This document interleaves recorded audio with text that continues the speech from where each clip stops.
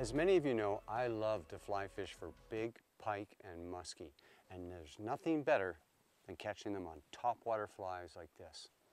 This is a fairly new pattern that was put out by Real Flies called the Salty Jack.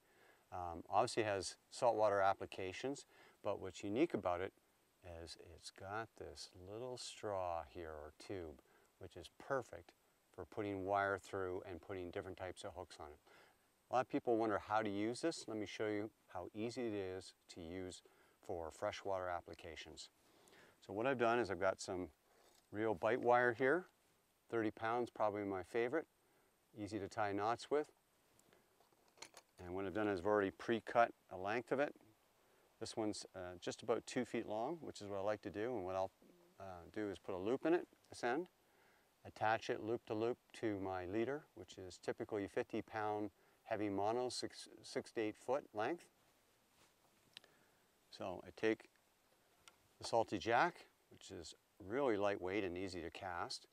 You thread that through the tube and push it all the way through. I get it on the other side. There it is there. And go all the way down there to the loop. Okay, now I'll put that to the side. Now, some people don't like to do this, but I do. I like to use treble hooks because a lot of the times a big pike, if you get a single hook, it's going to come down, and especially the big, powerful pike and musky, you got wide heads, powerful jaws, and when they come down on that hook, if it's a single hook, it's going to go flat, and I've stripped the fly many times and got nothing. If you're using a treble hook, it goes right in the corner of the mouth. And for those that are worried about hurting the fish, I've never hurt one with this, and as we all know, a lot of times you need to get the smaller pike. And the way I do that is I make sure I use some good quality hooks here, but if I can't find the ones that are barbless, I make them barbless. So I get myself a nice pair of pliers like this. I've already made all these barbless except for the last one here. And I just take it and I squeeze it down and give it a couple times. And there, it's all squeezed down and it comes out so easy, whether it's a big pike or usually the problem is the smaller pikes. I'm going to take a wire,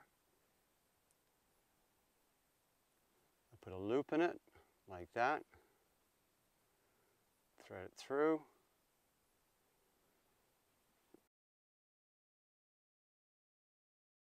or a clinch knot. I'm going to wind this 5 times, like that.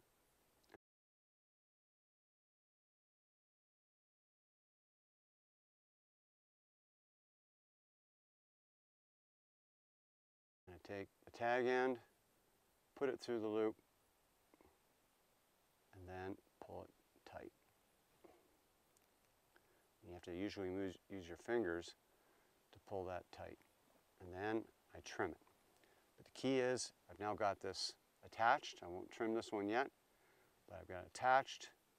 Tighten it up. I like to take the pliers and give it a little pull here on the tag. But let's go back to the main fly. I run it down, pull it tight in there, and voila. You're all set to go. You can cast that all day, no problems. It's a very effective popper.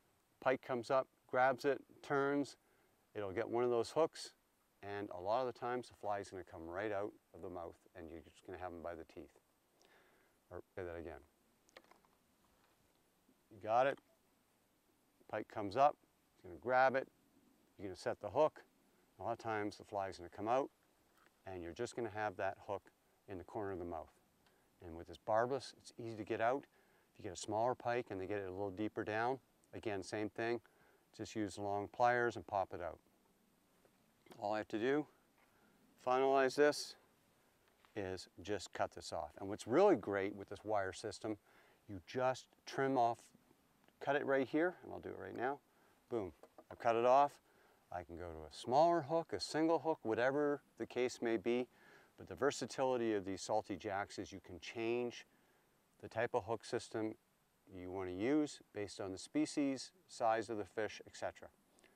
Great, great fly. We really like them here, especially in the orange and the chartreuse. And sometimes we'll take a permanent marker and actually put little squiggle lines on them or even darken them up if the case requires it to be, because sometimes black really works well.